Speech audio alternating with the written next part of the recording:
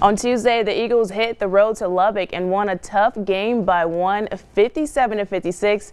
Not a lot of teams have beaten the Pirates while they were at home in the last 5 years. Each team entered the matchup undefeated in district play, but now only one sits at the top. Abilene High plans to continue to set the standard in district play and knows how hard it will be to keep that wrap up moving forward.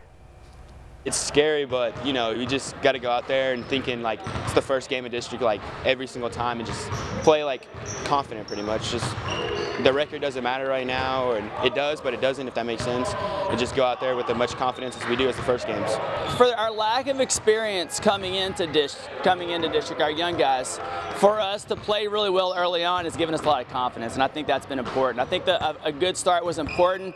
We were hoping we'd get one. We weren't going to panic if we didn't, but to come out 4-0 is let our kids kind of relax and just play basketball and be the best version of themselves. And I just think with this young group, it was important for us to get off to a good start this year, and we did.